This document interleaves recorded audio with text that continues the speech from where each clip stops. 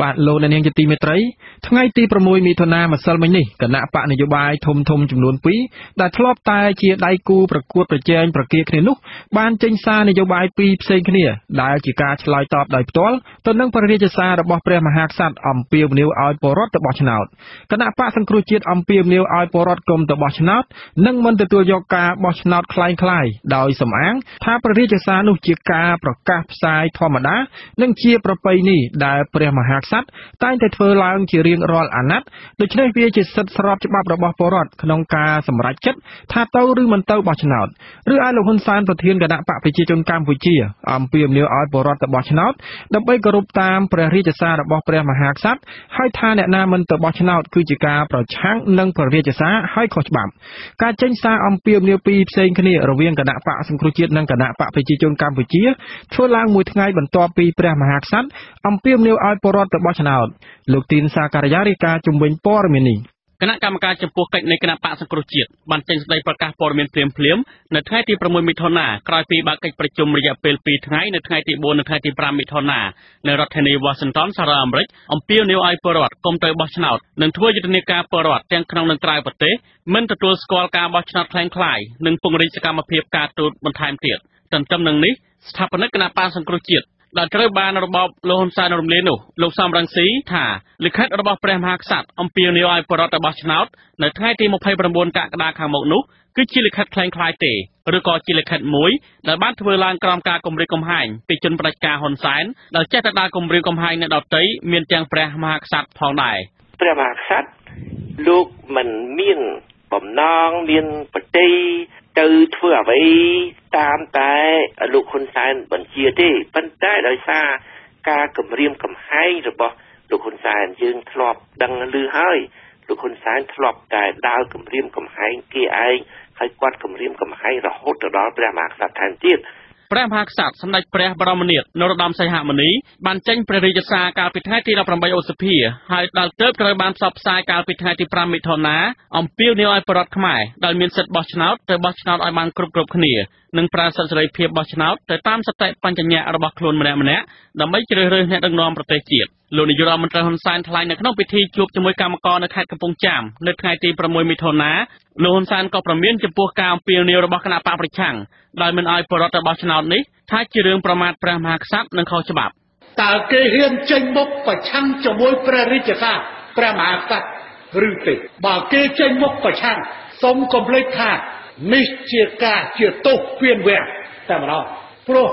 ទង្វើបែបនេះច្បាស់ណាស់ថាថ្ងៃណាមួយគេនឹងបំផ្លាញរបបរាជានិយមអាស្រ័យតាមមនុស្សនឹងប្រឆាំងព្រះមហាព្រោះរូបរាជបល្ល័ង្កតែម្ដងនេះ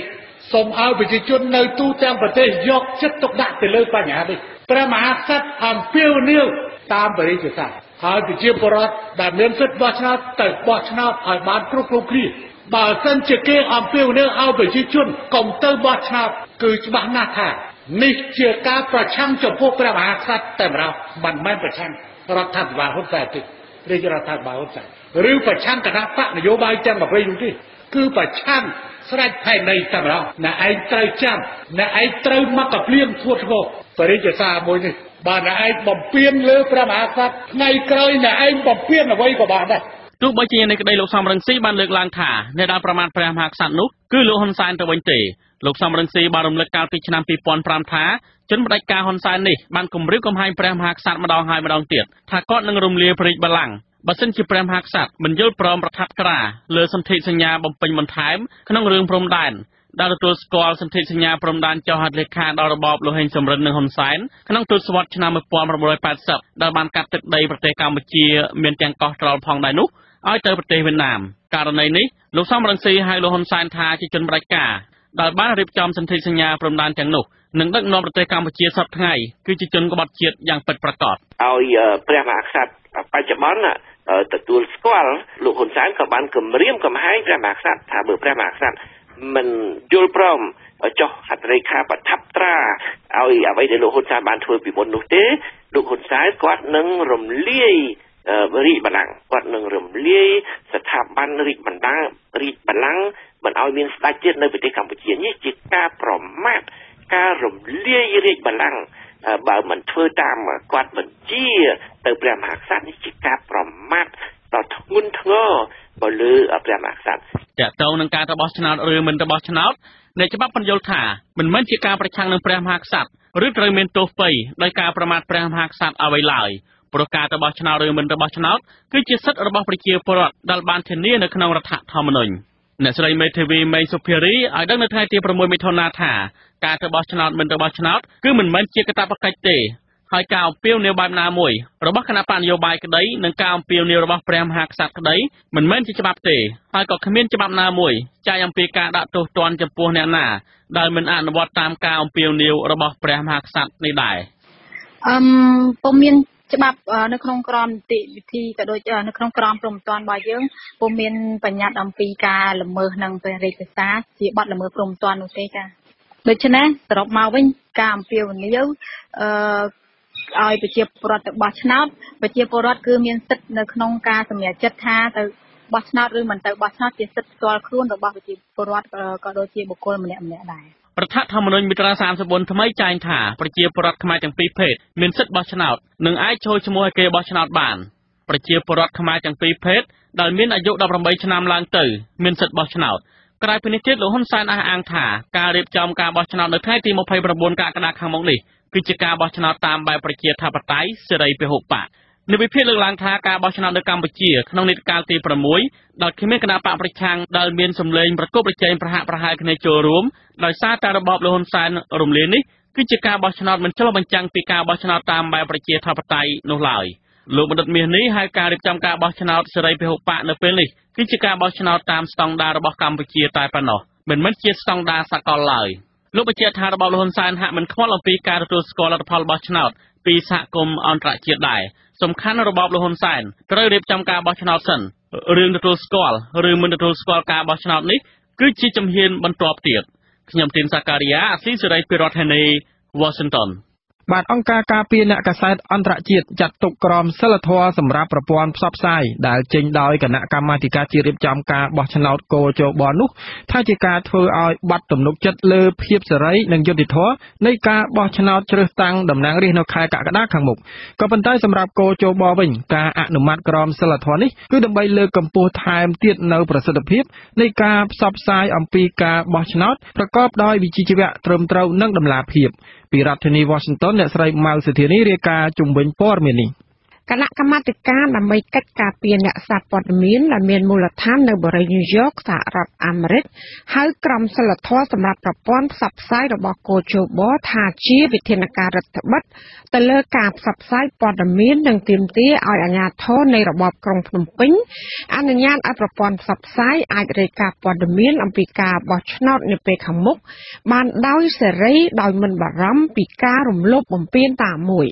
จากប្រតិកម្មរបស់អង្គការការពារអ្នកកាសែតអន្តរជាតិនេះធ្វើឡើងបន្ទាប់ពីពេលថ្មីៗនេះកោជបបានដាក់ចេញនូវបម្រាមមួយចំនួនសម្រាប់អ្នកសារព័ត៌មានហើយនិងប្រព័ន្ធផ្សព្វផ្សាយក្នុងការបោះឆ្នោតជាតិនាពេលខាងមុខจากកោជបហាមមិនឲ្យផ្សព្វផ្សាយព័ត៌មានដែលមានការភ័ន្តច្រឡំនាំឲ្យបាត់ទំនុកចិត្តលើការបោះឆ្នោត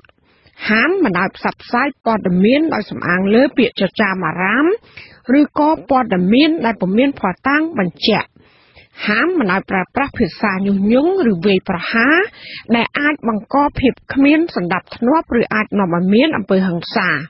ហាមមិនឲ្យមានការបោះពុម្ពផ្សាយឬក៏ផ្សាយបន្តនៅព័ត៌មានណាដែលបណ្ដាលឲ្យប៉ះពាល់ដល់សន្តិសុខជាតិស្ថិរភាពនយោបាយនិងស្ថិរភាពសង្គមហាមមិនឲ្យមានការបញ្ចេញបញ្ចូលទស្សនៈផ្ទាល់ខ្លួនឬធ្វើបូរេវិនិច្ឆ័យក្នុងហេតុការណ៍កំពុងតែកើតមានដែលខ្លួនកំពុងធ្វើសេចក្តីរាយការណ៍ហាមមិនឲ្យមានការជ្រៀតជ្រែកឬរំខានដល់ការងារចុះឈ្មោះបោះឆ្នោតការបោះឆ្នោតនិងការរាប់សន្លឹកឆ្នោតហាមមិនឲ្យមានការផ្សព្វផ្សាយមិនឲ្យបរិវត្តចុះឈ្មោះបោះឆ្នោតនិងទៅបោះឆ្នោតហើយចុងក្រោយគឺហាមមិនឲ្យមានការសម្ភាសនៅក្នុងការិយាល័យចុះឈ្មោះបោះឆ្នោតការិយាល័យបោះឆ្នោតនិងការិយាល័យរាប់សន្លឹកឆ្នោតទៀតផងតំណាងជាន់ខ្ពស់នៃគណៈកម្មាធិការដើម្បីកិច្ចការពារអ្នកសារព័ត៌មានប្រចាំតំបន់អាស៊ីអាគ្នេយ៍លោក Sean Crispin អះអាងនៅក្នុងសេចក្តីថ្លែងការណ៍មួយកាលពីថ្ងៃទី4ខែមិថុនាថា ការរដ្ឋបិទចំពោះការចោះយកព័ត៌មានអំពីការបោះឆ្នោតនិងធ្វើឲ្យការិយាល័យបោះឆ្នោតស្ទើរតែលែងមានភាពជឿទុកចិត្តបានអំពីភាពសេរីនិងយុត្តិធម៌បាត់ទៅហើយលោកបន្តថាអ្នកសារព័ត៌មានគ្រប់រូបគួរតែត្រូវបានអនុញ្ញាតឲ្យរាយការណ៍ព័ត៌មាននិងបញ្ចេញយោបល់បានដោយសេរីអំពីការបោះឆ្នោតដោយគ្មានការភ័យខ្លាច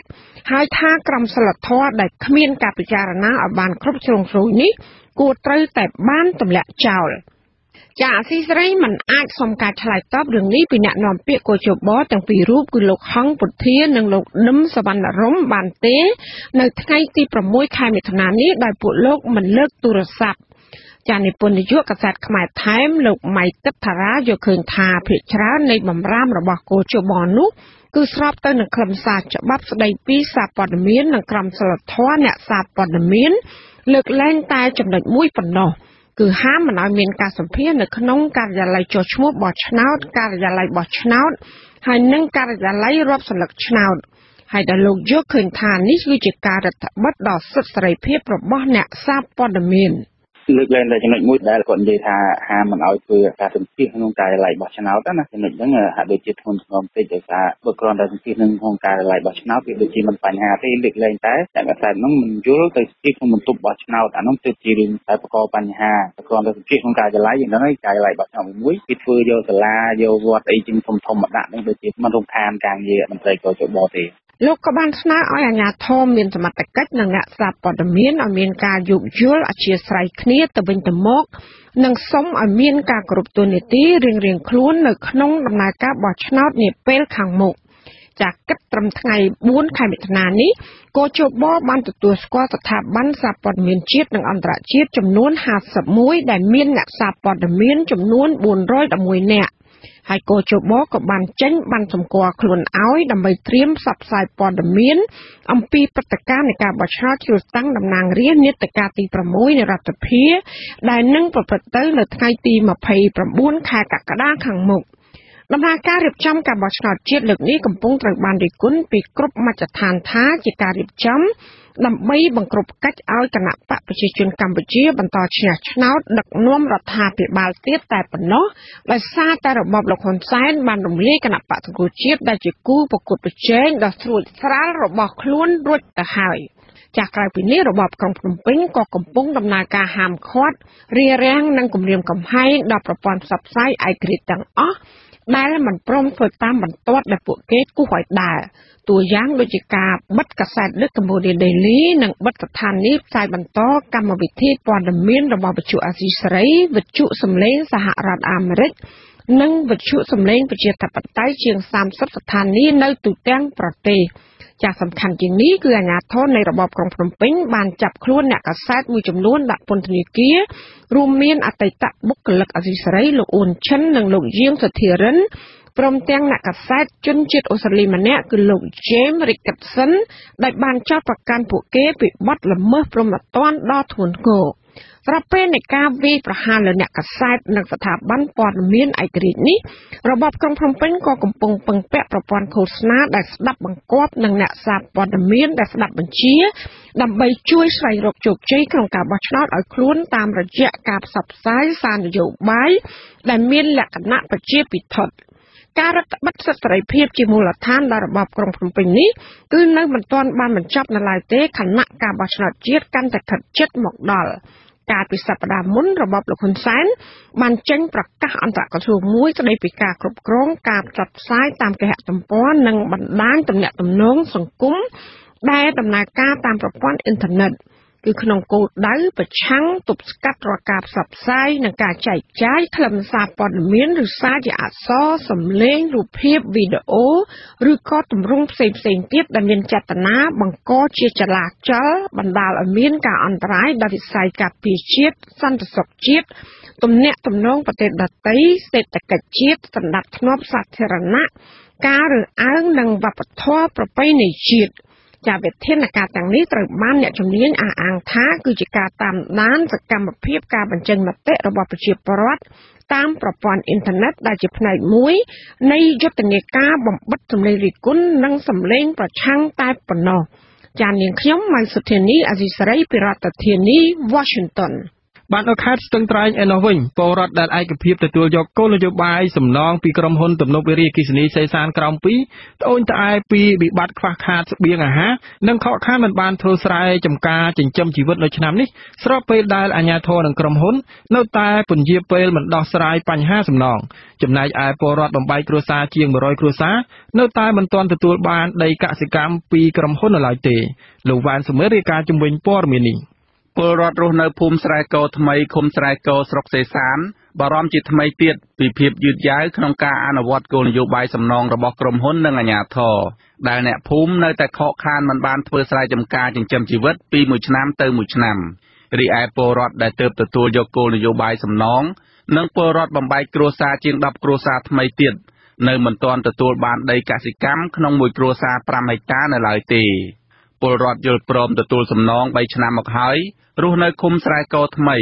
ថ្លែងមិនហ៊ានបញ្ចេញឈ្មោះដោយសារបារម្ភពីសុវត្ថិភាពបានឲ្យដឹងនៅថ្ងៃទី6មិថុនាថាពលរដ្ឋដែលបំបែកគ្រួសារជាង100គ្រួសារនៅភូមិស្រែកោថ្មីត្អូញថាមិនទាន់ទទួលបានដីកសិកម្មផ្អែកតាមគោលនយោបាយសំណងមួយគ្រួសារ2ហិកតានៅឡើយទេ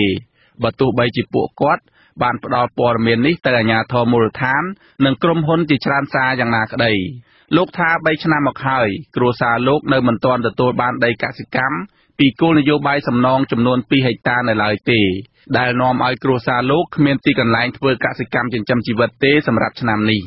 អត់មានដីធ្វើទេជួបបងគេមិនចាក់ឲ្យយើងជីវរដ្ឋយើងហើយដីអាភូមិចាស់ភូមិតាំងពីដូចពីតាលេខទឹកអស់ហើយមានដីណាធ្វើទៀតដល់ចង់ធ្វើកន្លែងណាក៏សុទ្ធតែក្រុមហ៊ុនទាំងអស់ពិបាកហើយមិនដឹងរស់សេតពីអត់មានដីយើងធ្លាប់ធ្វើស្រែចម្ការដល់ពេលឥឡូវគឺអត់មានដីធ្វើស្រែចម្ការតែមើលលើក្រោយរហូតមិនតែក្រោយរហូតបងក្រោយឲ្យចេះចប់ក្រោយក្រុមហ៊ុនមានតែសន្យារហូតតែសន្យាដូចខ្យល់អ្នកភូមិស្រែកោថាពលរដ្ឋនៅឃុំស្រែកោថ្មីប្រមាណ 70% ក្នុងចំណោមពលរដ្ឋជាង700គ្រួសារបូកបញ្ចូលទាំងពលរដ្ឋបំបែកគ្រួសារនៅមិនទាន់អាចមានលទ្ធភាពធ្វើកសិកម្មលើដីដែលក្រុមហ៊ុនផ្ដល់ជូននៅឡើយទេហើយដីទាំងនោះប្រមាណជាង 2500 ហិកតាភាគច្រើនសម្បូរដោយព្រៃរិចរិលនៅតំបន់ខ្លះជាដីទីទួលខ្ពស់និងលិចទឹកក្រៅពីនេះអ្នកភូមិដែលអាចមានលទ្ធភាពធ្វើកសិកម្មលើដីទាំងនោះបានត្រូវចំណាយប្រាក់ជាច្រើនលានរៀលដោយត្រូវឈូសឆាយព្រៃនិងភ្ជួររាស់ដោយខ្លួនឯងចំណែកឯមេឃុំស្រែកោថ្មីមកពីគណៈបកប្រជាជនកម្ពុជាដែលរបបលោកហ៊ុនសែនទើបតែតែងតាំងបានបដិសេធមិនផ្ដល់បទសម្ភាសន៍ដល់អាស៊ីសេរីទេនៅថ្ងៃទី6មិថុនាព្រោះលោកថាកំពុងជាប់ប្រជុំអ្នកភូមិថាកាលពីពេលថ្មីនេះអភិបាលខេត្តស្ទឹងត្រែងលោកមុំសរឿនបានចុះទៅតំបន់នោះនិងបានសន្យាចំពោះមុខប្រជាពលរដ្ឋថាអាជ្ញាធរខេត្តនឹងពន្យាការដោះស្រាយពីបញ្ហាដែលនៅសេសសល់នានាជូនពលរដ្ឋឲ្យបានត្រឹមត្រូវនៅពេលឆាប់នេះមន្ត្រីសម្របសម្រួលសមាគមអាត់ហុកខេត្តស្ទឹងត្រែងលោកហូសំអល់យល់ថាក្រុមហ៊ុននិងគណៈកម្មការដោះស្រាយសំណងត្រូវពន្យាដោះស្រាយបញ្ហានេះដោយមិនត្រូវអូសបន្លាយពេលនាំឲ្យខាតប្រយោជន៍ពលរដ្ឋនិងជះឥទ្ធិពលមិនល្អដល់ស្មារតីពលរដ្ឋដែលក្រាញននាលមិនទទួលយកសំណងលោកថាពលរដ្ឋនៅតែខកខានមិនអាចដាំដុះបានដោយសារតែភាពយឺតយ៉ាវក្នុងការផ្ដល់សំណងរបស់ក្រុមហ៊ុននិងបង្កប៉ះពាល់ដល់ជីវភាពពលរដ្ឋសំណូមពរទៅអាជ្ញាធរខេត្តក៏ដូចជាគណៈកម្មការដោះស្រាយចំនួនហ្នឹងនៃការពន្លឿនឲ្យគាត់ណាហើយគាត់ព្រោះគាត់ពិតជាត្រូវការដីទាំងអស់ហ្នឹងមកធ្វើជាកសិកម្មដើម្បីប្រកបកម្មផលដើម្បីចំជីវិតរបស់គាត់បើមិនជាបដិបត្តិអញ្ចឹងគាត់ធ្វើឲ្យប៉ះពាល់ជីវមកទល់ពេលនេះពលរដ្ឋដែលយល់ព្រមទទួលយកសំណងពីផលប៉ះពាល់ពីទំនប់វារីអគ្គិសនីសេសានក្រោម2នៅឃុំស្រែកោនិងបានមកតាំងទីលំនៅថ្មីនៅតំបន់នោះមានចំនួនជាង520គ្រួសារនៅក្នុងចំណោមពលរដ្ឋជាង570គ្រួសារហើយបច្ចុប្បន្ននៅសល់ពលរដ្ឋ50គ្រួសារនៅឃុំស្រែកោនិងពលរដ្ឋជាង50គ្រួសារនៅឃុំក្បាលរមៀសមិនព្រមទទួលយកគោលនយោបាយសំណងខណៈដែលផ្ទះរបស់ពួកគេត្រូវទឹកលិចលង់ទាំងស្រុងខ្ញុំបាទវ៉ែនសុមេតអាស៊ីសេរីពីរដ្ឋធានី Washington លោកអ្នកនាងកញ្ញាកំពុងស្ដាប់ការផ្សាយរបស់វិទ្យុអាស៊ីសេរីពីរដ្ឋធានី Washington សហរដ្ឋអាមេរិកតើគុណភាពខ្យល់ក្នុងរាជធានីភ្នំពេញមានកម្រិតល្អប្រសើរកម្រិតណាសូមលោកអ្នកនាងរងចាំស្ដាប់សេចក្តីរាយការណ៍អំពីរឿងនេះនៅក្រៅការផ្សាយព័ត៌មាននាពេលបន្តិចទៀតនេះបាទសូមអរគុណ បាទស្របពេលដែលពលរដ្ឋនៅរាជធានីភ្នំពេញបានលើកឡើងពីកង្វល់អំពីការកើនឡើងការពុលបរិយាកាសខ្យល់អាកាសអាក្រក់ខ្លាំងនៅរាជធានីភ្នំពេញអង្គការកម្មវិធីអភិវឌ្ឍសហប្រជាជាតិ UNDP និងក្រុមហ៊ុនដឹកជញ្ជូនអ្នកដំណើរឈានមុខគេឈ្មោះ Grab បានអនុវត្តនៅគម្រោង model មួយឬគម្រោងគំរូដែលចូលរួមចំណែកកែលម្អគុណភាពខ្យល់និងការកាត់បន្ថយការបំភាយឧស្ម័នផ្ទះកញ្ចក់ក្នុងរាជធានីភ្នំពេញលោកមានរដ្ឋរាយការណ៍ជំវិញព័ត៌មាននេះគម្រោងរយៈពេល3ឆ្នាំដែលមានទឹកប្រាក់សរុប$500,000អាមេរិកគឺជាគម្រោងរួមគ្នាដំបូងមកមួយរវាងអង្គការ UNDP និងក្រុមហ៊ុន Grab គម្រោងនេះមានឈ្មោះជាផ្លូវការថាគម្រោងនិរន្តរភាពចរាចរណ៍ក្នុងទីក្រុងសម្រាប់គ្រប់គ្នាឬហៅកាត់ជាភាសាខ្មែរថាសម័យគម្រោងនេះបង្កើតឡើងដើម្បីគាំទ្រកិច្ចប្រឹងប្រែងរបស់រដ្ឋាភិបាលក្នុងការកែលម្អសុវត្ថិភាពនិងនិរន្តរភាពនៃវិស័យដឹកជញ្ជូននៅទីក្រុងភ្នំពេញគម្រោងនេះមានគោលដៅសំខាន់ចំនួន3ដែលក្នុងនោះរួមមានការធ្វើឲ្យប្រសើរឡើងនៅប្រសិទ្ធភាពនៃចរាចរណ៍ក្នុងទីក្រុងសប្តាហ៍ថ្ងៃនិងប្រព័ន្ធដឹកជញ្ជូនតាមរយៈការប្រមូលចងក្រងទិន្នន័យចរាចរណ៍និងគុណភាពខ្យល់នៅក្នុងទីក្រុងភ្នំពេញដើម្បីកាត់បន្ថយការបំភាយឧស្ម័នផ្ទះកញ្ចក់ពីចរាចរណ៍ក្នុងទីក្រុងតាមរយៈវិធានការពាក់ព័ន្ធនឹងប្រេងឥន្ធនៈនិងការប្រើប្រាស់យានយន្តព្រមទាំងដើម្បីលើកកម្ពស់ភាពច្នៃប្រឌិតនៅក្នុងការដោះស្រាយបញ្ហាចរាចរណ៍ដោយឆ្លាតវៃក្នុងគោលបំណងពន្លឿនវឌ្ឍនភាពផ្នែកសុវត្ថិភាពនិងចរាចរណ៍សម្រាប់គ្រប់គ្នាថ្លែងក្នុងពិធីចុះហត្ថលេខាកាលពីថ្ងៃទី5ខែមិថុនានៅទីស្តីការក្រសួងសាធារណការនិងដឹកជញ្ជូននាយកប្រចាំប្រទេសកម្ពុជារបស់អង្គការ UNDP លោក Nick Beresford គូបញ្ជាក់ថាគម្រោងនេះផ្ដល់នូវគំរូថ្មីមួយសម្រាប់ភាពជាដៃគូនៃវិស័យឯកជននិងសាធារណៈក្នុងការងារអភិវឌ្ឍសង្គមហើយក៏ជាវេទិកាមួយជួយគាំទ្រដល់ការបង្កើតគោលនយោបាយនានាដែលជំរុញឲ្យមានការវិនិយោគកាន់តែច្រើនទៅលើការអភិវឌ្ឍទីក្រុងប្រកបដោយចីរភាពដោយឡែកនាយកប្រចាំតំបន់ផ្នែកប្រតិបត្តិការរបស់ក្រុមហ៊ុន Grab លោក Russell Cohen លើកឡើងថាលោកមានសេចក្តីរីករាយក្នុងការបន្តកិច្ចសហការជាមួយអង្គការ UNDP ដើម្បីសម្រេចបាននូវទស្សនវិស័យនិងឆន្ទៈរួមក្នុងការកាត់បន្ថយការបំពុលខ្យល់អាកាសការបង្កើនសុវត្ថិភាពនិងប្រសិទ្ធភាពនៃចរាចរណ៍តាមដងផ្លូវលោក Russell Cohen បន្តថាក្រៅពីការគាំទ្រផ្នែកហិរញ្ញវត្ថុក្រុមហ៊ុន Grab ក៏បានបដិញ្ញាផ្ដល់នូវការគាំទ្រផ្សេងៗទៀតដូចជាចែករំលែកទិន្នន័យការផ្ដល់ជាបច្ចេកវិទ្យាធនធានមនុស្សព្រមទាំងការលើកកម្ពស់ការប្រើប្រាស់យានយន្តបែបបរិស្ថាននៅក្នុងចំណោមអ្នកបើកបរដៃគូនិងអ្នកដំណើរកំណើនប្រជាជននៅរាជធានីភ្នំពេញនាពេលបច្ចុប្បន្ននេះបាននាំឲ្យមានតម្រូវការនៃការប្រើប្រាស់យានជំនិះកាន់តែច្រើនដែលបង្កឲ្យមានការកកស្ទះចរាចរណ៍នៅតាមផ្លូវសាធារណៈនានានៅរាជធានីភ្នំពេញស្ទើរតែរៀងរាល់ថ្ងៃនិងបង្កើនការបំភាយចំហេះទៅកាន់បរិយាកាសដែលនេះគឺជាផ្នែកមួយនៃការបំពុលខ្យល់អាកាសរបាយការណ៍របស់ក្រសួងសាធារណការនិងដឹកជញ្ជូនឲ្យដឹងថាជាមធ្យមក្នុងទីក្រុងភ្នំពេញចំនួនរថយន្តនិងតូចចក្រយានយន្តដែលបានចុះបញ្ជីត្រឹមត្រូវមានកំណើនប្រមាណ 20% នៅរៀងរាល់ឆ្នាំហើយបច្ចុប្បន្នចំនួនយានយន្តចុះបញ្ជីសរុបមានចំនួនរហូតដល់ទៅ4,500,000គ្រឿងឆ្លើយតបចំពោះវិធានការទប់ស្កាត់បញ្ហាបំពុលខ្យល់អាកាសនេះលោកធីវសុភារិទ្ធប្រធាននាយកដ្ឋានគ្រប់គ្រងគុណភាពខ្យល់និងសម្លេងនៃក្រសួងបរិស្ថានបានឲ្យដឹងថា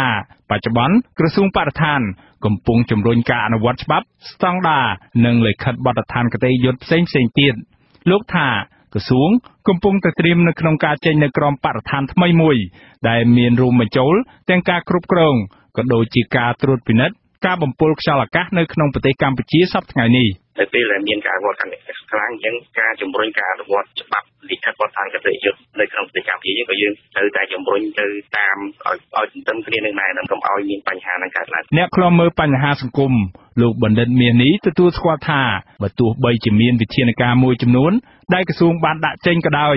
ក៏ប៉ុន្តែលោកថាវិធានការទាំងនោះគ្រាន់តែជាវិធានការសាតែប៉ុណ្ណោះយើងឃើញថាគ្រាន់តែធ្វើចុងដៃចុងជើងនៅឡើយទេបាទហើយសម្រាប់ការផ្សព្វផ្សាយនេះទៀតក៏មិនទាន់បានឈានទៅរកការបដូរនៅអត្តចរិតរបស់ពលរដ្ឋទូទៅណាហើយខ្ញុំក៏មិនទាន់មើលឃើញសញ្ញាណាមួយដែលរដ្ឋាភិបាលនឹងបានយករឿងបញ្ហាបរិស្ថាននឹងយកទៅធ្វើជាបញ្ហាអតិភិបបាទយើងមិនបាច់មើលអីយើងគ្រាន់តែយើងមើលពីរឿងការពុលស្លាប់មនុស្សនៅខេត្តកញ្ចេះម្ដងថ្ងៃនេះ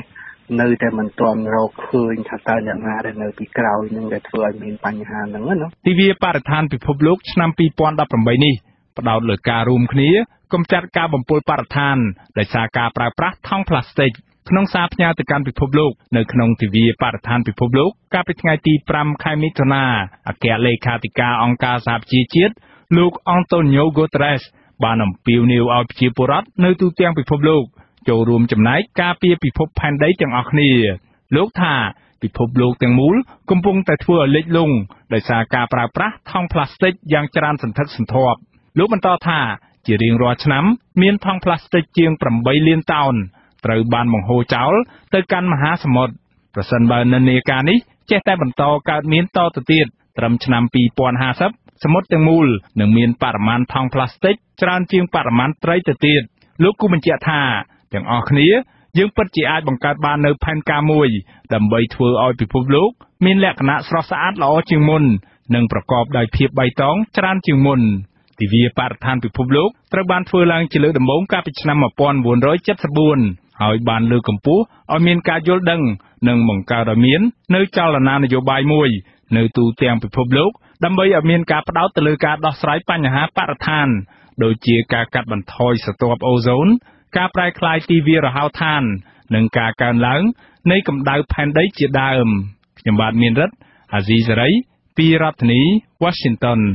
បាទនៅខេត្តបន្ទាយមានជ័យឯណោះវិញសាច់ញាតិសហគមន៍ដីធ្លីនៅស្រុកអូជ្រៅបានប្រតិកម្មនឹងសាលាអូតូដែលបានពន្យាពេលប្រកាសលទ្ធផលលើការស្នើសុំរបស់មេធាវីឲ្យអ្នកស្រីឡុងសុគន្ធីនៅក្រៅឃុំជាបណ្ដោះអាសន្ននោះថាជាការអូសបន្លាយពេលយូរហួសហេតុប្រតិកម្មនេះធ្វើឡើងក្រោយពីសាលាអូតូបើកសវនាការលើសំណុំរឿងនេះកាលពីថ្ងៃទី6មិថុនាដោយពន្យាពេលប្រកាសលទ្ធផលនៅថ្ងៃទី19មិថុនាខាងមុខនេះអ្នកស្រីស្ងួនអមរារាយការណ៍ជំវិញព័ត៌មាននេះស្វាមីសហគមន៍ដីធ្លីស្រុកអូជ្រៅដែលជាប់ឃុំលោកនងនេះឲ្យដឹងក្រោយចេញពីសវនាការនៅសាលាឧទ្ធរថាភរិយារបស់លោកដែលកំពុងជាប់ឃុំក្នុងពន្ធនាគារនោះគ្មានកំហុសទេព្រោះកន្លងមកអ្នកស្រីតែងជួយពលរដ្ឋដំណោះដីធ្លីក្នុងសហគមន៍ដើម្បីទាមទារឲ្យអាជ្ញាធរខេត្តបន្ទាយមានជ័យជួយដោះស្រាយជាបន្តបន្ទាប់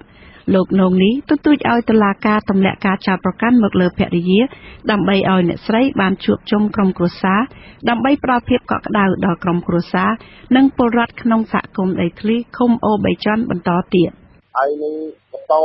រកពីលោកបយបីឡើងវិញក៏តាំងពីចាប់មកមិនបានរកពីអីទេពី73ខែហើយណាមួយអាការៈលោករបស់គ្នានោះក៏គឺដែរហើយនឹងកូននោះជិតដល់ថ្ងៃវានឹងហើយកូនពៅទៀតទៅមកហើយទៅមកនេះនឹងឆ្លើយគេនៅផ្ទះនោះខានរៀនខានធ្វើទៅហើយបាទចឹងហើយបានបងប្អូននឹងដើម្បីនឹងចង់ឲ្យគាត់ដោះស្រាយឲ្យចេញមកផ្ទះមកសម្បែងនឹងមកក៏ឲ្យមកទៀតនោះសាលាឧទ្ធរបានសម្រេចពន្យាពេលប្រកាសលទ្ធផលលើសំណុំរឿងសហគមន៍ដីធ្លីឃុំអូបីច័ន្ទអ្នកស្រីឡុងសុគន្ធីនៅថ្ងៃទី19មិថុនាក្រោមហេតុផលដើម្បីទុកពេលពិនិត្យសំណុំរឿងនេះឡើងវិញការពន្យាពេលនេះក្រោយពីសាលាឧទ្ធរបើកសវនាការតាមការស្នើសុំរបស់មេធាវីការពារក្តីអ្នកស្រីឡុងសុគន្ធីនៅរសៀលថ្ងៃទី6មិថុនា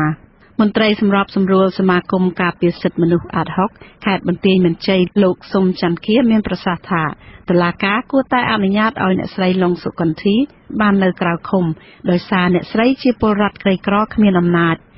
លោកសុំច័ន្ទគាអះអាងទៀតថាប្រសិនបើតុលាការបន្តឃុំខ្លួនអ្នកស្រីឡុងសុគន្ធីគឺធ្វើឲ្យពលរដ្ឋក្នុងសហគមន៍ដីធ្លីនៅខេត្តបន្ទាយមានជ័យប្រហែលជាង200គ្រួសារប្រឈមនឹងការបាត់បង់ដីធ្លីព្រោះគ្មានអ្នកដឹកនាំរៀបចំឯកសារដាក់ទៅអាជ្ញាធរខេត្តដើម្បីឲ្យដោះស្រាយទំនាស់ដីធ្លីរបស់ពួកគាត់ហើយឥឡូវអត់ពីគាត់នឹងឃើញប្តីគាត់នឹងមានការប្រដាប់ប្រដុះមែនតើដោយសារឃើញទ្វារផ្ទះនឹងយើងធ្លាប់ជីកាត់ហ្នឹងទ្វារផ្ទះនឹងបិទរហូតពីដើមមានកន្លែងលក់ជាទៀនចាប់ហួយអីបន្តិចបន្តួចសម្រាប់ដោះស្រាយជីវភាពគ្រួសារប្រចាំថ្ងៃប៉ុន្តែសប្តាហ៍ថ្ងៃហ្នឹងបិទអស់ហើយយើងបានជួបប្តីគាត់ដែរគាត់ថាគាត់កំពុងតែប៉ះពាល់ទៅលើជីវភាពយ៉ាងខ្លាំងសូម្បីតែបញ្ហាប្រឈមជាច្រើនប្តីគាត់នឹងក៏ជាប់នៅមិនដឹងដែលគេប្តឹងគាត់ដែរដោយសារតែគាត់នឹងអាស្រ័យផលនៅលើដីដែលគាត់កាន់កាប់យូរហើយនោះសហគមន៍ដីធ្លីនៅភូមិថ្នល់បាត់ឃុំអូបីច័ន្ទស្រុកអូជ្រៅអ្នកស្រីឡុងសុគន្ធី ត្រូវបានចៅក្រមជំនុំជម្រះនៃសាលាដំបងខេត្តបន្ទាយមានជ័យបញ្ជាឲ្យសមត្ថកិច្ចចាប់ខ្លួនបញ្ជូនទៅឃុំនៅពន្ធនាគារកាលពីថ្ងៃទី26មិនិនាដោយចោទប្រកាន់ពីបទប៉ះពាល់លើកម្មសិទ្ធិឯកជននិងបទធ្វើឲ្យខូចខាតដោយចេតនាប្រព្រឹត្តទៅនៅភូមិបឹងស្នោឃុំស្លាក្រោមស្រុកស្វាយជែកប៉ុន្តែអ្នកស្រីឡុងសុគន្ធីធ្លាប់មានប្រសាសន៍មុនពេលសមត្ថកិច្ចបញ្ជូនទៅឃុំខ្លួនថាអ្នកស្រីពុំបានរំលោភលើដីធ្លីដោយការចោទប្រកាន់នោះទេហើយអ្នកស្រីក៏បានចាត់ទុកការចោទប្រកាន់នេះថាជាការបិទសិទ្ធិសេរីភាពដើម្បីកុំឲ្យអ្នកស្រីតវ៉ាឲ្យអាជ្ញាធរដោះស្រាយទំនាស់ដីធ្លីក្នុងសហគមន៍បន្តទៀតនាងខ្ញុំសួនអមរាអាស៊ីសេរី Washingtonលោកនាងទៅបានស្ដាប់ព័ត៌មានប្រចាំថ្ងៃរបស់វិទ្យុអាស៊ីសេរីដែលរៀបចំជូននៅខ្ញុំបាទហេងសកលពីរដ្ឋធានី Washington សហរដ្ឋអាមេរិកសូមលោកនាងរងចាំស្ដាប់សេចក្តីរាយការណ៍ផ្សេងៗនៃកម្មវិធីផ្សាយរបស់យើងនាពេលបន្តិចទៀតនេះ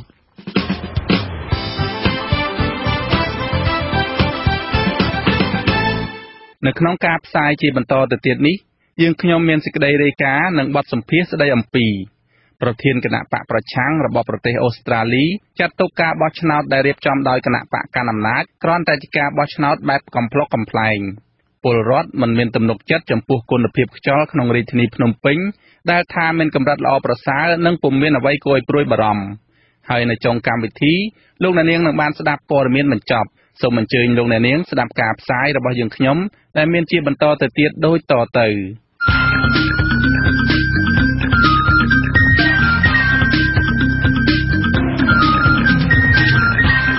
បទសម្ភាសន៍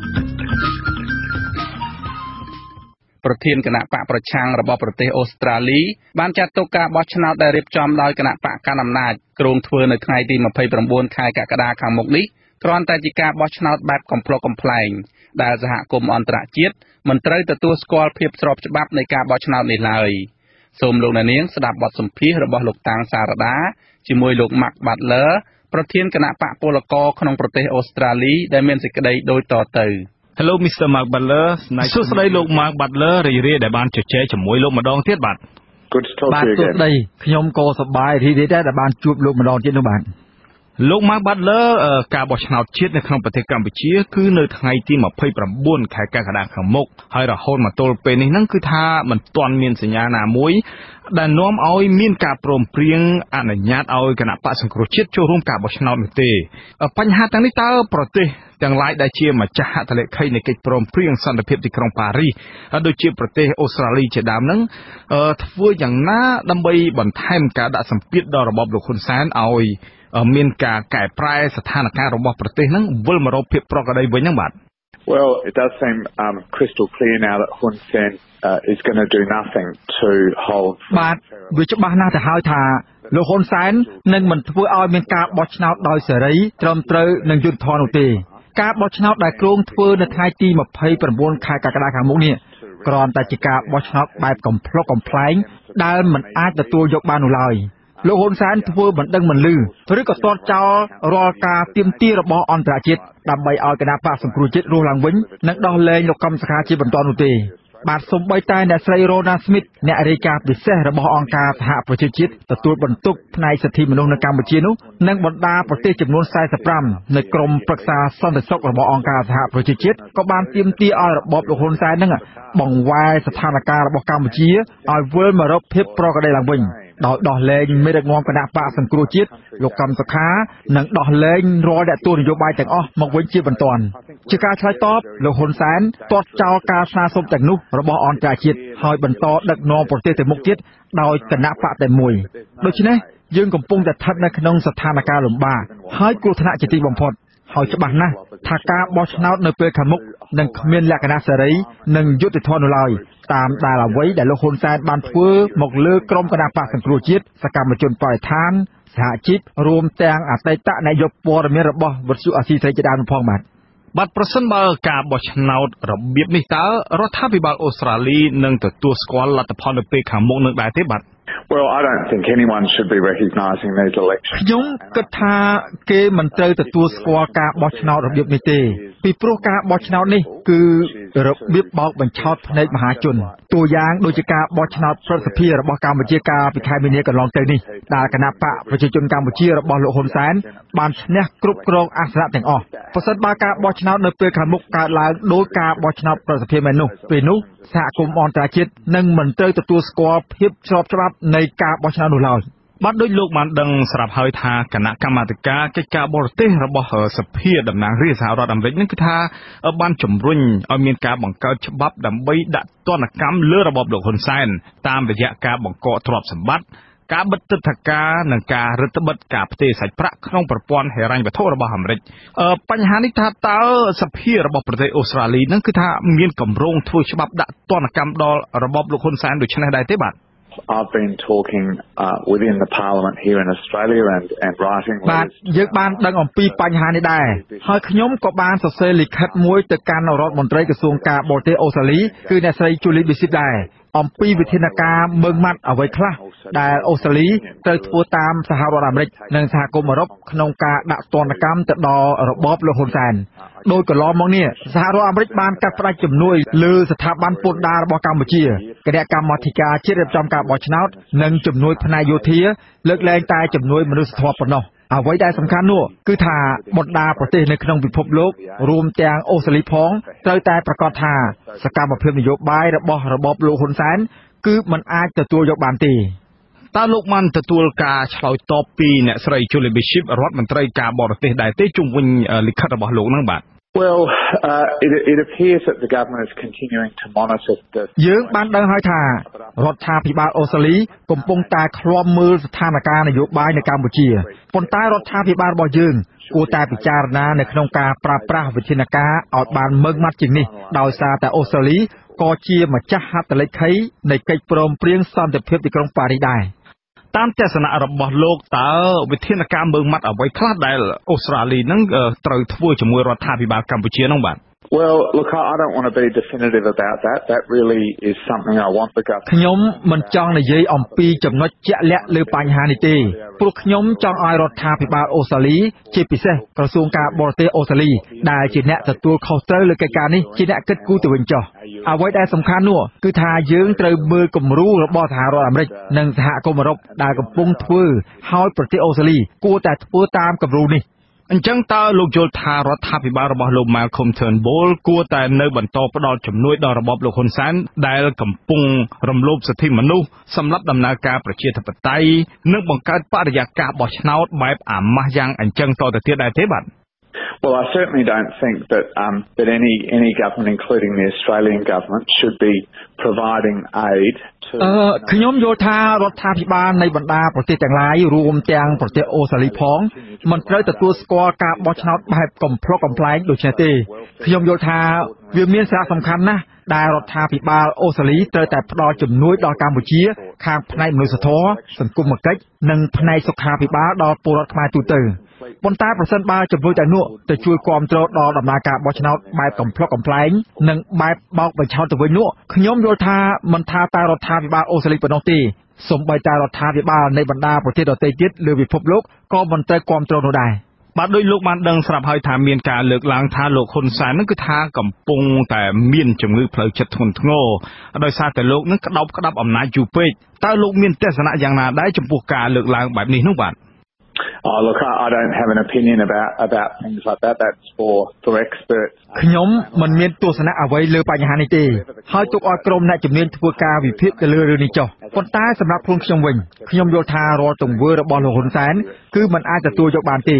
ជាពិសេសការរំលោភសិទ្ធិមនុស្សការរំលាយគណៈបកសង្គ្រោះជាតិការឃុំខ្លួនអ្នកទោសនយោបាយជាច្រើនរូបការគៀបសង្កត់បណ្ដាញសារព័ត៌មានឯករាជ្យសហជីពនិងអង្គការការពារបរិស្ថានទាំងអស់ហ្នឹងជាងនេះទៅទៀតនោះខ្ញុំមានការព្រួយបារម្ភជាខ្លាំងអំពីឥទ្ធិពលរបស់លោកហ៊ុនសែននិងគណបកប្រជាជនកម្ពុជានៅក្នុងប្រទេសអូស្ត្រាលីនេះដែរដូចជាការសោកប៉ាន់និងការគំរាមកំហែងដល់ពលរដ្ឋខ្មែរអូស្ត្រាលីទាំងឡាយណាដែលហ៊ានរិះគន់អំពីការរំលោភសិទ្ធិមនុស្សនិងការរំលាយមូលដ្ឋានគ្រឹះនៃលទ្ធិប្រជាធិបតេយ្យនៅកម្ពុជាជាដើមបាទបញ្ហាទាំងអស់នេះខ្ញុំនឹងថ្លែងនៅក្នុងរដ្ឋសភានៅពេលខាងមុខអំពីមូលហេតុជាក់លាក់នៃការគំរាមកំហែងអស់ទាំងនេះវាមិនអាចទទួលយកបានទេដែលប្រទេសសេរីដូចជាប្រទេសអូស្ត្រាលីអនុញ្ញាតឲ្យគណបកប្រជាជនកម្ពុជាស្វែងរកវិធីគំរាមកំហែងដល់សហគមន៍របស់យើងនៅទីនោះ បាត់ឥឡូវយើងងាកទៅលើប្រធានបទមួយវិញទៀតគឺថារដ្ឋាភិបាលអូស្ត្រាលីកាលពីសប្តាហ៍កន្លងទៅនេះបានប្រកាសថានឹងលុបចោលកិច្ចព្រមព្រៀងស្ដីពីការបញ្ជូនជនភៀសខ្លួនមករស់នៅកម្ពុជាដោយសារតែរដ្ឋាភិបាលអូស្ត្រាលីនឹងគឺថាបារម្ភពីភាពស្របច្បាប់នៃការបោះឆ្នោតរបស់កម្ពុជានៅថ្ងៃទី29ខែកក្កដាខាងមុខតើរដ្ឋាភិបាលអូស្ត្រាលីគួរតែបន្តកិច្ចព្រមព្រៀងនេះទៀតទេបាទ Well, as the official opposition in Australia, we've expressed our concerns about whether this was an appropriate ក្នុងនាមយើងជាគណៈបកប្រឆាំងនៅក្នុងប្រទេសអូស្ត្រាលីយើងសម្ដែងក្តីព្រួយបារម្ភចំពោះកិច្ចព្រមព្រៀងនេះថាមានលក្ខណៈសមរម្យនៅក្នុងការបន្តធ្វើជាមួយនឹងរដ្ឋាភិបាលកម្ពុជាតទៅទៀតឬក៏យ៉ាងណាប៉ុន្តែកាលពីប្រមាណខែកន្លងទៅនេះយើងបានទទួលយកជនភៀសខ្លួនមកពីប្រទេសកម្ពុជាដូចជាករណីភរិយានិងកូនកូនរបស់លោកបណ្ឌិតកែមលីហើយខ្ញុំសប្បាយរីករាយណាស់ដែលយើងបានធ្វើកិច្ចការនេះប៉ុន្តែប្រសិនបើអូស្ត្រាលីធ្វើការបញ្ជូនជនភៀសខ្លួនទៅកាន់ប្រទេសមួយដែលតែងតែធ្វើឲ្យមានជនភៀសខ្លួនទៅក្រៅប្រទេសដូចនេះវិញវាពិតជាមិនសមរម្យនោះទេហើយការដែលបញ្ចប់កិច្ចព្រមព្រៀងបញ្ជូនជនភៀសខ្លួនទៅកាន់ប្រទេសកម្ពុជាដែលនឹងត្រូវបញ្ចប់នៅចុងឆ្នាំ2018នេះនឹងនាំឲ្យមានការជជែកវែងញែកយ៉ាងខ្លាំងបាទ Okay, thank you so much Mr. បាទសូមអរគុណច្រើនចំពោះការចំណាយពេលរបស់លោកជាមួយនឹងវិទ្យុអាស៊ីសេរីនៅពេលនេះបាទ It was great to talk to you. បាទខ្ញុំបាទសូមអរគុណដូចគ្នាដែរហើយជួបគ្នាលើក្រោយទៀតបាទ បាទលោកអ្នកនាងជាទីមេត្រីលោកអ្នកនាងទើបបានស្ដាប់បទសម្ភាសន៍រវាងលោកតាំងសារដាជាមួយលោក Mark Butler ស្ដីអំពីសហគមន៍អន្តរជាតិមិនត្រូវទទួលស្គាល់ភាពស្របច្បាប់នៃការបោះឆ្នោតនៅក្នុងប្រទេសកម្ពុជា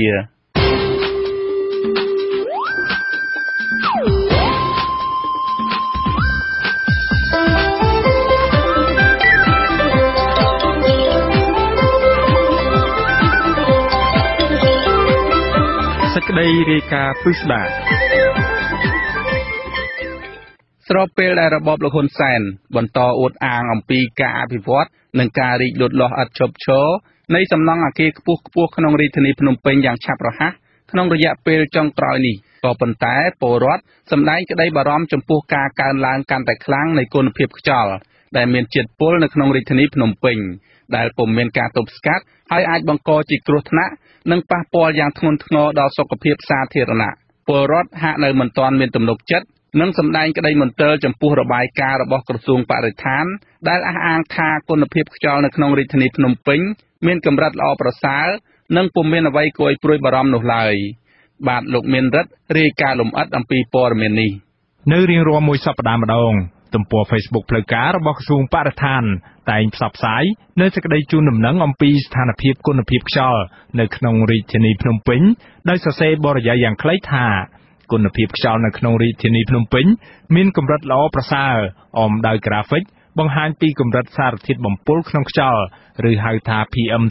2.5 ដែលក្រសួងបានវាស់វែងនៅក្នុងថ្ងៃនីមួយៗនៃសប្តាហ៍នោះថានៅមានកម្រិតទាបជាងស្តង់ដារ50មីក្រូក្រាមក្នុង1ម៉ែត្រគូបក្នុងរយៈពេល24ម៉ោងដែលក្រសួងកំណត់ថាជាស្តង់ដារដែលអាចបង្កការប៉ះពាល់ដល់សុខភាពលោកធីវសុភារិទ្ធប្រធាននាយកដ្ឋានគ្រប់គ្រងគុណភាពខ្យល់និងសម្លេងនៃក្រសួងបរិស្ថានពន្យល់ថាមនុស្សអាចរងផលប៉ះពាល់ដល់ផ្លូវដង្ហើមយ៉ាងធ្ងន់ធ្ងរនៅពេលដែលស្រូបសារធាតុនេះតាមរយៈខ្យល់ដកដង្ហើមដែលមានផ្ទុកសារធាតុបំពុលនេះនៅក្នុងបរិយាកាសសារធាតុ PM 2.5 ហ្នឹងបើយើងនិយាយយល់ទៅគឺជាកំទេចធូលីទូចនៅក្នុងខ្យល់គឺវាមានក្របចិត្តហ្នឹងចាប់ពី 2.5 មីក្រូហ្នឹងគឺថាវាទូចមែនទែនបើយើងធៀបទៅនឹងសរសៃសក់យើងគឺវាទូចជាងរាប់រយដងនោះបាទវាអាចបង្កគ្រោះថ្នាក់ដល់សុខភាពមនុស្សយើងគឺដោយសារវាមានទំហំទូចហើយពេលដែលយើងដកដង្ហើមស្រូបខ្យល់ចូលទៅគឺវាទៅជាមួយនឹងខ្យល់ហ្នឹងទៅក្នុងខ្លួនយើងហើយវាអាចទៅបានជ្រៅតែណាវាទំហំវាកាន់តែទូចអញ្ចឹងវាចូលទៅតាមខ្យល់ដង្ហើមយើងនឹងជ្រៅវាអាចចូលទៅដល់សួតពេលខ្លះវាអាចចូលទៅដល់សរសៃឈាមរបស់យើងតែបើសិនជាដុំធូលីហ្នឹងវាធំគឺវាអាចទៅត្រឹមច្រមុះឬក៏បំពង់អាហារបំពង់អីយើងតែបើទូចដល់ PM 2.5 ហ្នឹងគឺវាអាចចូលទៅជ្រៅអញ្ចឹងវាបង្កឲ្យមានការប៉ះពាល់ដល់សុខភាពយើងហ្នឹងខ្លាំងដែរបើសិនជាវាចូលកាន់តែជ្រៅគឺវាកាន់តែបង្កបញ្ហាហ្នឹងធ្ងន់ធ្ងរលោកបន្ថែមថាសារធាតុពុលនេះមានប្រភពពីការដុតឥន្ធនៈផូស៊ីលនិងកម្ទេចធូលីផ្សេងទៀតដែលអាចកើតមានឡើងដោយសារចំហេះគ្រឿងចក្រយានយន្តឬចំហេះបំភាយចេញពីរោងចក្រឧស្សាហកម្មឬរោងចក្រស៊ីម៉ង់តជាដើមក្រៅពីនេះលោកថា គំតិចគំទីធូលីនៅតាមដងផ្លូវថ្នល់សាធារណៈក៏អាចបង្កឲ្យមានសារធាតុនេះដែរហើយសូម្បីតែការចម្អិនម្ហូបអាហារជាលក្ខណៈប្រពៃណីតាមរយៈការប្រើធ្យូងឬអុសឬការដុតសម្រាមថង់ផ្លាស្ទិកនៅតាមទីវាលខាងក្រៅក៏អាចបញ្ចេញនៅសារធាតុបំពុលនេះដែរក្នុងសេចក្តីជូនដំណឹងមួយរបស់ក្រសួងបរិស្ថានស្តីពីស្ថានភាពគុណភាពខ្យល់នៅក្នុងរាជធានីភ្នំពេញចុះផ្សាយកាលពីថ្ងៃទី21ឧសភាអ្នកប្រើប្រាស់ Facebook ម្នាក់ឈ្មោះសិនសុផារិតបានសរសេរ comment ចោទជាសំណួរទៅវិញថាមិនដឹងជាអាចជឿទុកចិត្តបានកម្រិតណាទេដោយបានភ្ជាប់មកជាមួយនៅដំណរភ្ជាប់ទៅអត្ថបទមួយជាភាសាអង់គ្លេសរបស់ទស្សនាវដ្តី Southeast Asia Globe ពាក់ព័ន្ធនឹងការបំពុលខ្យល់អាកាសនៅរាជធានីភ្នំពេញនេះយុវជនម្នាក់នៅរាជធានីភ្នំពេញឈ្មោះអ៊ុងង៉ែតថ្លែងប្រាប់អាស៊ីសេរីជុំវិញការយល់ឃើញរបស់ខ្លួនថាបញ្ហាបំពុលខ្យល់អាកាសនៅក្រុងភ្នំពេញសប្តាហ៍ថ្ងៃនេះមានការកើនឡើងខ្លាំងហើយគុណភាពខ្យល់អាកាសកាន់តែអាក្រក់ជាងមុនច្រើនការនេះបង្កឲ្យរូបគេក៏ដូចជាពលរដ្ឋទូទៅក្នុងរាជធានីភ្នំពេញមានការព្រួយបារម្ភជាខ្លាំងអាហ្នឹងវាអាក្រក់ជាងមុនច្រើនគ្រូវាប្រកាសថាឥឡូវសំបីថានៅភ្នំពេញវាបើយើងនិយាយស្មោះត្រង់នេះនៅភ្នំពេញវារោងចក្រមួយចំនួនក៏មានច្រើនហើយក៏ដកថយទៅដល់ជនបទហ្នឹងគឺគាត់រងដែរឥឡូវរងប៉ះពាល់អាខាងហ្នឹងដែរនេះរងប៉ះពាល់ពីរោងចក្ររោងអីហ្នឹងបន្ថែមពីលើនេះយុវជនអ៊ុងង៉ែតបន្តថាការចោលនិងប្រមូលសម្រាមនៅក្នុងរាជធានីភ្នំពេញនៅមិនទាន់បានត្រឹមត្រូវនៅឡើយទេដោយសារតែកត្តាប្រជាពលរដ្ឋខ្លះខ្វះការយល់ដឹងអំពីការថែទាំបរិស្ថានរួមផ្សំនឹងកត្តាអាជ្ញាធរមិនសូវយកចិត្តទុកដាក់ផងនោះយើងមិនថាការបំរែបំរួលអាកាសធាតុហ្នឹងមកពីអាកាសធាតុទាំងស្រុងទេវាកត្តាមនុស្សហ្នឹងក៏វាច្រើនដែរតាមយើងនេះវាអត់មានខ្វះការថែទាំបរិស្ថានខ្លួនឯងហើយអាជ្ញាធរហ្នឹងក៏មិនសូវយកចិត្តទុកដាក់ដល់ទៀតហើយសិនទ្រីហ្នឹងក៏មិនសូវបានយកឲ្យទៀងទាត់ពេល2ថ្ងៃ3ថ្ងៃយកម្ដងអីចឹងទៅយើងឃើញថាវាប៉ះពាល់ច្រើនអាហ្នឹងយុវជនម្នាក់ទៀតនៅរាជធានីភ្នំពេញដែលសូមមិនបញ្ចេញឈ្មោះឲ្យដឹងថាបរិយាកាសខ្យល់អាកាសនៅរាជធានីភ្នំពេញសប្តាហ៍ថ្ងៃនេះមានសភាពហប់ខ្លាំងធ្វើឲ្យរូបគេពិបាករកខ្យល់ដកដង្ហើមនៅតាមតំបន់មួយចំនួនលោកក៏មើលឃើញការប្រែប្រួលច្រើនដែរជាពិសេសនៅតាមដងផ្លូវសាធារណៈពេលធ្វើដំណើរពលគឺនៅតាមភ្លើងស្តុបនីមួយៗហាក់មានសភាពហប់ខ្លាំងលោកថាលោកក៏ដូចជាពលរដ្ឋទូទៅមានការព្រួយបារម្ភខ្លាំងដែរតែហាក់ពុំចាប់អារម្មណ៍និងនៅពុំទាន់យល់ដឹងថាតើមានជាតិពុលអ្វីខ្លះនៅលាយឡំនៅក្នុងខ្យល់អាកាសនេះកង្វល់នឹងការលើកឡើងរបស់ប្រជាពលរដ្ឋពីខាងដើមនេះហាក់ផ្ទុយស្រឡះទៅនឹងអ្វីដែលក្រសួងបរិស្ថានធ្លាប់បានអះអាងនៅពេលកន្លងមកដែលថាមិនទាន់មានការបំពុលខ្យល់ធ្ងន់ធ្ងរដោយតាមការផ្សព្វផ្សាយរបស់សារព័ត៌មាននានាពេលកន្លងទៅនោះទេមិនតែប៉ុណ្ណោះក្រសួងបរិស្ថានក៏បានស្នើសុំកុំឲ្យសាធារណជនមានការព្រួយបារម្ភអំពីសុវត្ថិភាពក្នុងការធ្វើដំណើរនិងប្រកបមុខរបរនៅតាមទីធ្លាសាធារណៈសេចក្តីប្រកាសព័ត៌មានរបស់ក្រសួងបរិស្ថានចុះថ្ងៃទី4ខែឧសភាបញ្ជាក់ថាផ្អែកតាមលទ្ធផលនៃការអង្កេតតាមដានគុណភាពខ្យល់នៅតាមទីក្រុងធំៗនិងនៅក្នុងរាជធានីភ្នំពេញបានបង្ហាញថារាល់ប៉ារ៉ាម៉ែត្រទាំងអស់គឺសុទ្ធតែស្ថិតនៅក្រោមកម្រិតកំណត់ស្តង់ដារនៅឡើយពលគឺស្ថិតនៅក្រោមកម្រិតមិនទាន់មានគ្រោះថ្នាក់នៅឡើយទេចាប់តាំងពីឆ្នាំ2003រហូតមកទល់បច្ចុប្បន្នក្រសួងបរិស្ថានបានធ្វើការអង្កេតតាមដានគុណភាពខ្យល់នៅតាមបណ្ដាទីក្រុងធំៗនៅកម្ពុជា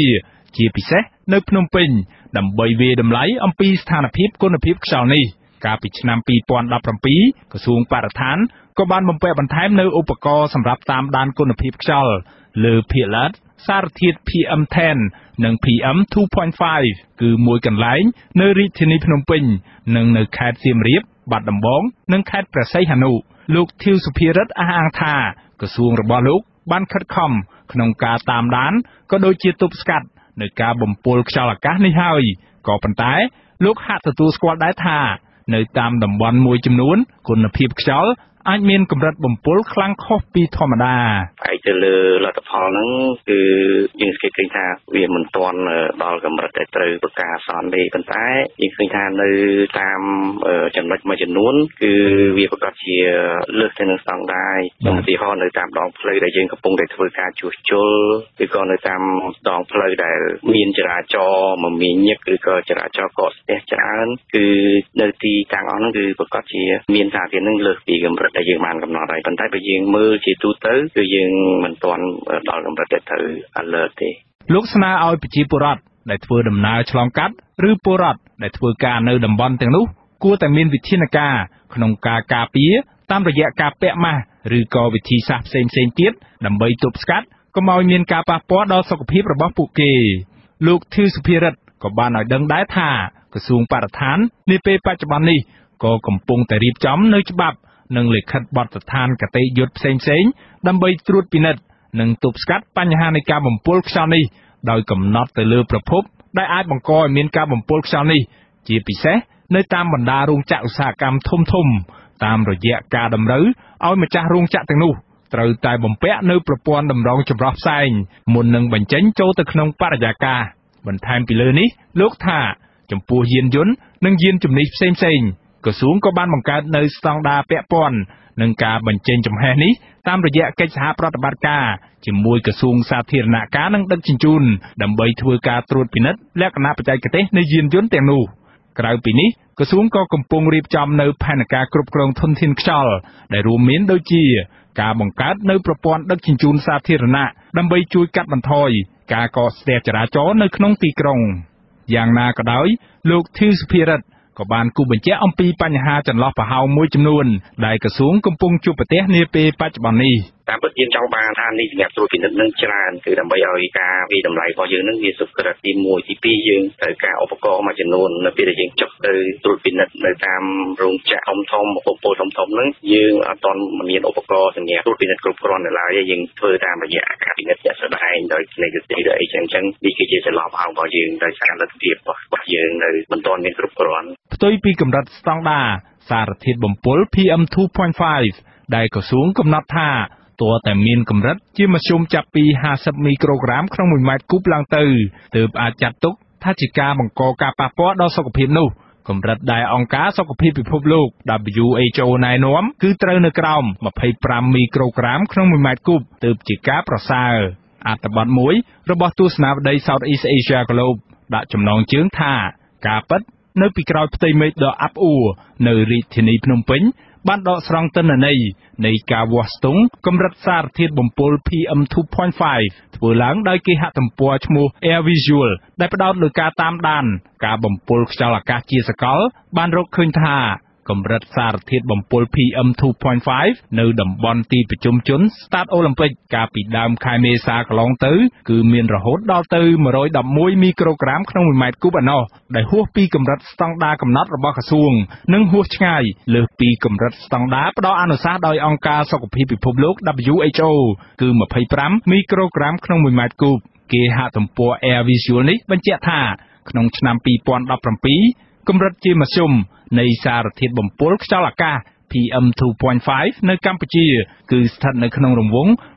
27.4 មីក្រូក្រាមក្នុង1ម៉ែត្រគូបខណៈដែលទិន្នន័យពីទីក្រុងធំៗនៅតាមបណ្ដាប្រទេសមានសេដ្ឋកិច្ចរីកចម្រើនដូចជានៅទីក្រុងប៉ារីសនៃប្រទេសបារាំងមានត្រឹមតែប្រមាណ15មីក្រូក្រាមក្នុង1ម៉ែត្រគូបតែប៉ុណ្ណោះពាក់ព័ន្ធនឹងករណីនេះលោកធឿសុភិរិទ្ធទទួលស្គាល់ថាប្រសិនបើយកតាមគោលការណ៍ណែនាំនិងស្តង់ដារកំណត់របស់អង្គការសុខភាពពិភពលោក WHO កម្រិតសារធាតុបំពុល PM 2.5 នៅកម្ពុជាជាមធ្យមគឺពិតជាអាចលើសពីអ្វីដែលអង្គការនេះកំណត់មែនព្រោះលោកថាការកំណត់នេះមានលក្ខណៈតឹងរឹងខ្លាំងបើយើងនិយាយពីគោលការណ៍ណែនាំរបស់អង្គការសុខភាពពិភពលោកគឺគាត់មានច្រើនដំណាក់កាលបើយើងមើលដំណាក់កាលដែលចុងក្រោយដែលចង់និយាយថារឹងបំផុតនោះគឺយើងលើសប៉ុន្តែបើសិនជាយើងមើលទៅដំណាក់កាលដំបូងគឺយើងអត់ទាន់លើសទេយើងស្ថិតនៅក្រោមឡើយទេគឺចាប់ពី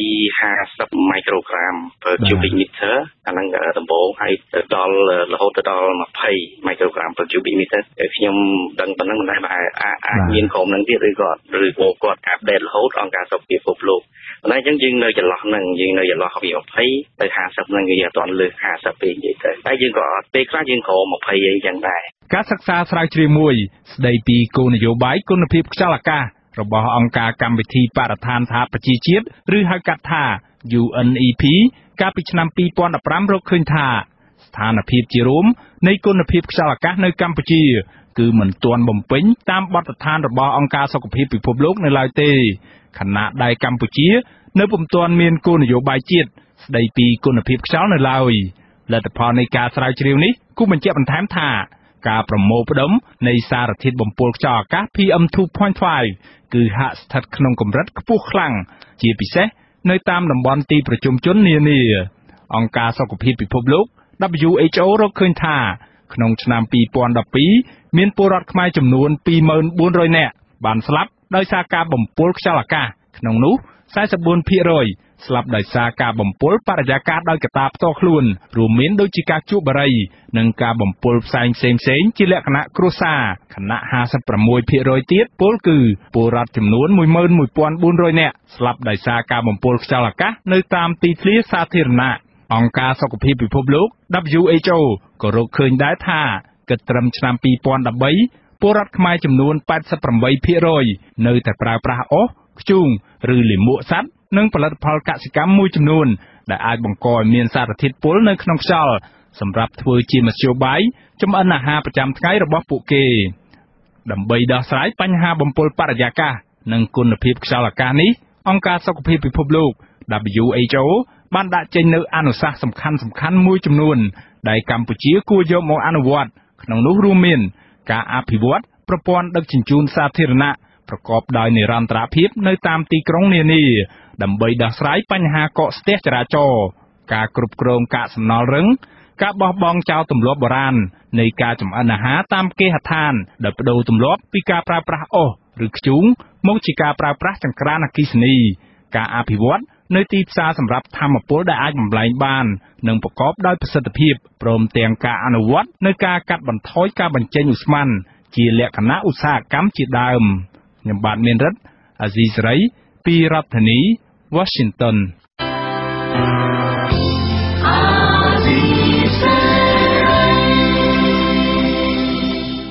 បាទជាបន្តទៅទៀតនេះខ្ញុំបាទហេងសកលសូមជូនព័ត៌មានបញ្ចប់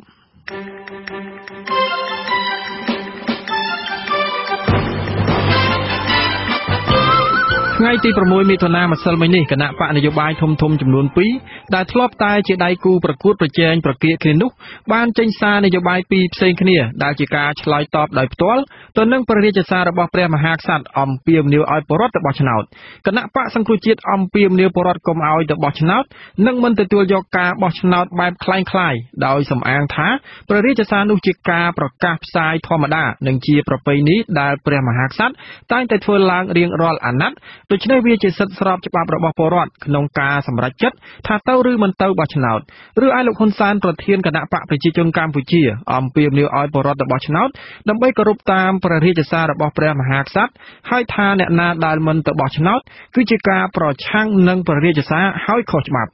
ការចេញសារអំពាវនាវពីរផ្សេងគ្នារវាងគណៈបកសង្គ្រោះជាតិនិងគណៈបកប្រជាជនកម្ពុជានេះធ្វើឡើងមួយថ្ងៃបន្ទាប់ពីព្រះមហាក្សត្រអំពាវនាវឲ្យពលរដ្ឋទៅបោះឆ្នោត